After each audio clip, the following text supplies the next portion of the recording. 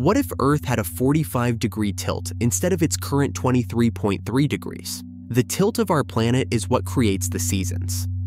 Doubling it would make those seasons far more extreme. Summers would become incredibly hot, while winters would be brutally cold. In some regions, the sun could stay in the sky for months at a time, then disappear for months of darkness.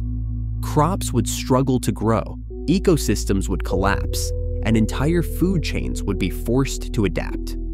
Polar ice caps would melt almost completely in summer, then grow rapidly in winter. Sea levels would swing dramatically, reshaping coastlines again and again. Life could survive, but human civilization would look very different. We'd have to build cities and food systems designed for constant climate extremes. In short, a 45-degree tilt would turn Earth into a planet of seasonal chaos, with survival depending on how well we adapt.